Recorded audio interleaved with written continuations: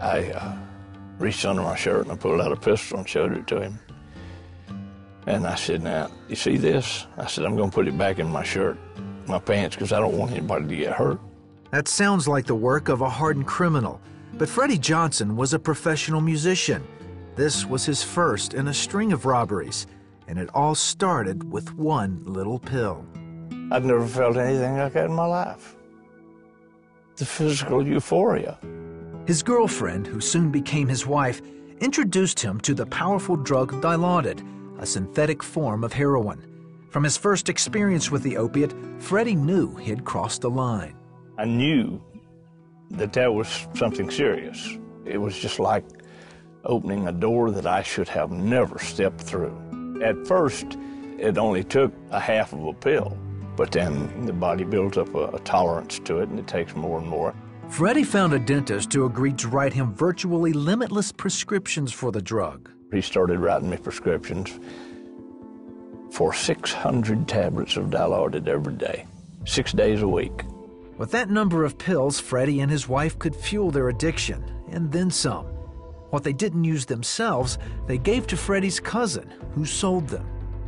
In just no time at all, I was, by most people's standards back then, I was rich. We're supporting our habit, and my cousin was bringing me about $10,000 or $12,000 a day in cash. Eventually, police caught both the dentist who had written the prescriptions and the pharmacist who supplied the pills. Without a source, Freddie was in a painful situation. The physical pain involved with having to, what they call cold turkey, kick an opiate habit is indescribable. I mean, it's just from the crown of your head to the bottom of your feet, you're in agony. And nothing will make it go away except the opiate itself. Then Freddie recalled hearing the name of a wholesale drug distributor. He opened the Yellow Pages and searched for its address. So I said, okay, I'm going to go rob one of these warehouses. And I had never done anything, you know, criminal like that. I mean, actually committing a felony. I just determined that I can't deal with what's going on, and I've got to have some pills. And I went in and robbed them, stole several thousand tablets of Dilaudid. Within about 4 weeks, I had to rob another drug warehouse.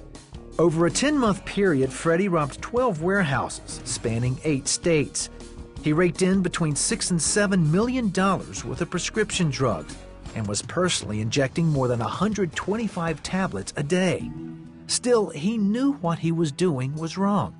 He had been raised by a Christian family and knew about the love of God. Money does not buy you any peace. I had plenty of money, but I never had one moment of peace.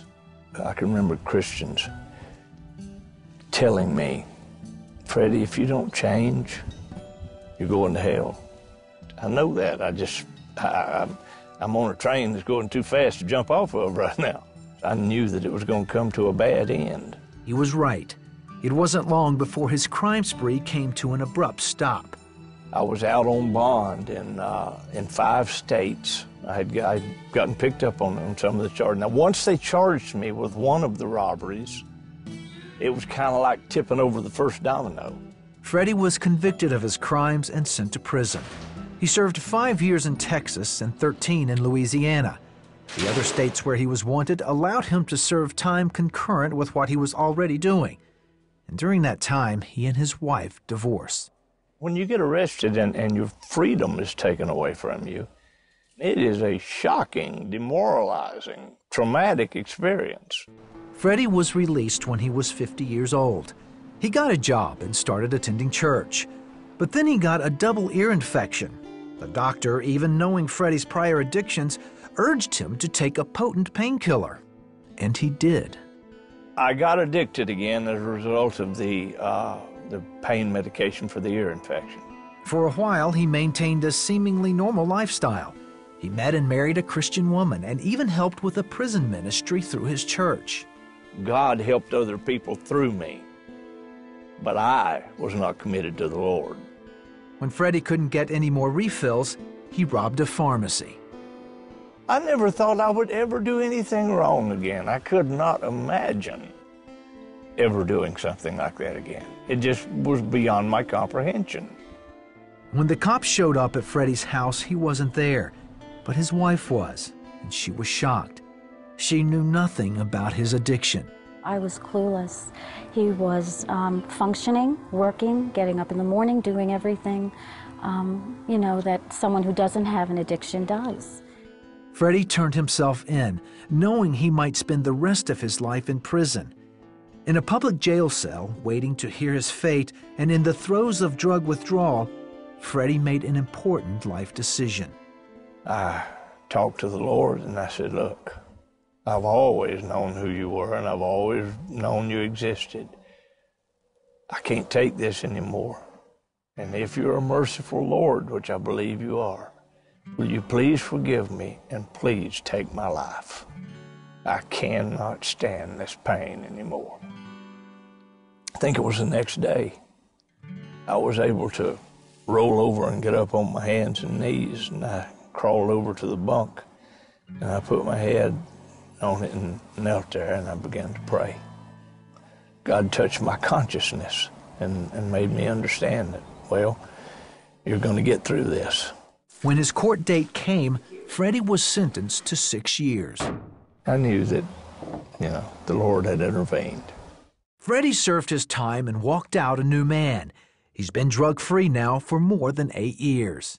But the difference is, now, I have the Holy Spirit dwelling within me. I didn't have that before. And if there is any difference that means something, that's the difference. All the other times before, I had never surrendered. He totally submitted to the Lord.